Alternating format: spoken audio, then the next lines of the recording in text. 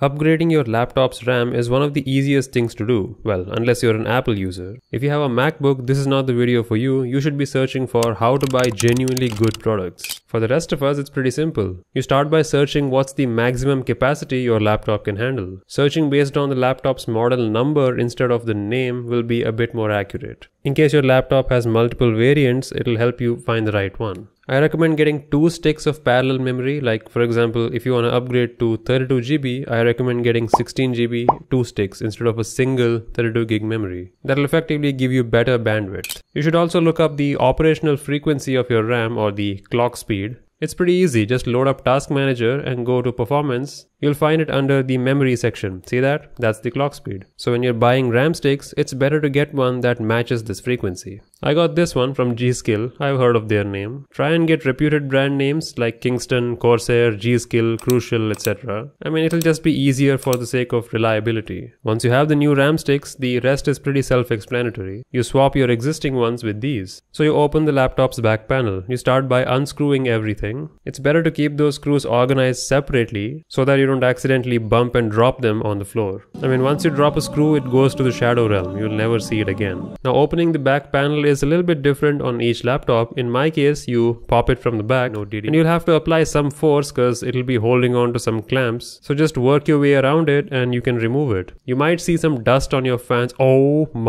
So as I was saying, you might see some dust in your fans. Mine is pretty clean, as you can see. I mean, cleaning them is pretty easy. If you want, you can dismantle the fan assembly, or you can just calmly and gently use a brush on them. Make sure you do it indoors on your table so that the dust flies everywhere and you keep breathing it all day. Highly recommended. It's great. Anyway, once the cleaning stuff is done, you can just find the RAM section. In my case, it's covered with this plate. Removing the installed RAM is pretty easy. You just push those tiny metal arms to the side and the RAM will pop up. And then install the new RAM by keeping the packaging like that and use magic. In case you don't know magic, this is how you place the RAM. Just align the pins with the socket and gently push it in. If it doesn't go in gently, just ram it in, it'll be fine. Your RAM might also have a warranty card or some sort of a sticker in the packaging. Make sure you rub it all over the RAM area. I mean, how else would your PC know if your RAM is authentic or not? Okay, we installed the RAM and cleaned the fans. Let's put the panel back on. Now before you screw it in, make sure you didn't screw up by turning it on first and see if everything boots up. If the operating system boots up completely, then it should be okay. But still load up Task Manager and make sure all of that memory is being recognized. As you see here, it seems good. And yes, you will notice the performance improvement in apps that need a lot of memory. In my case, the heaviest app I use is Premiere Pro, and previously I couldn't smoothly play back 3 4K 60 FPS clips on my timeline. Well, it looks like the GPU is the bottleneck here instead of the RAM, but as you can see now, after installing more RAM, it is consuming like 15 GB, which wouldn't be possible before, obviously. And yes, the real-time playback is smoother, so now for some reason I can put 3 of my 4K 60 FPS bullshit side by side